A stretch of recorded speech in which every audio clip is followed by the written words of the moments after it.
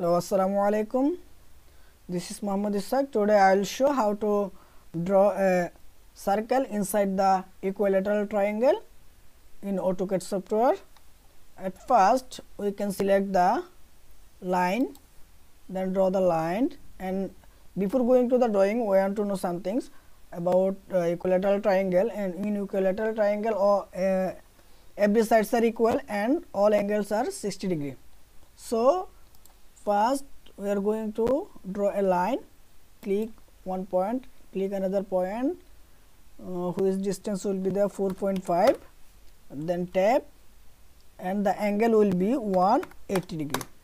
Okay, then again 4.5, tap, then 60 degree. So 60 degree.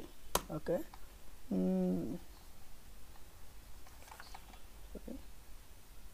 Okay, go to the line command. Then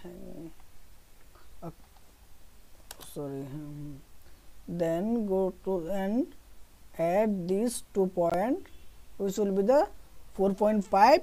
The length is 4.5. I mean side is 4.5 and the angle is 60 degree. Okay, click. The equilateral triangle is done. So the circle inside into the equilateral triangle we can draw in two ways. The first way we are showing. First we are seeing that here the 3-point circle, radius, circle, center and diameter.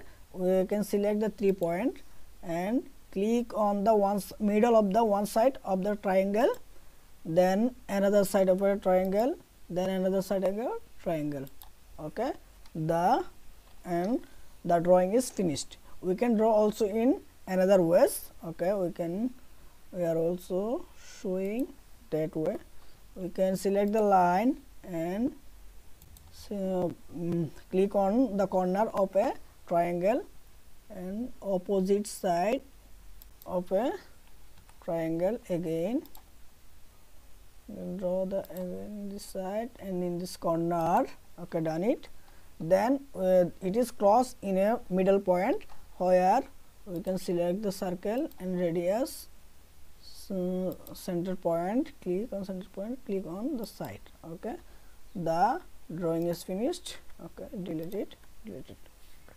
Thank you everybody for watching.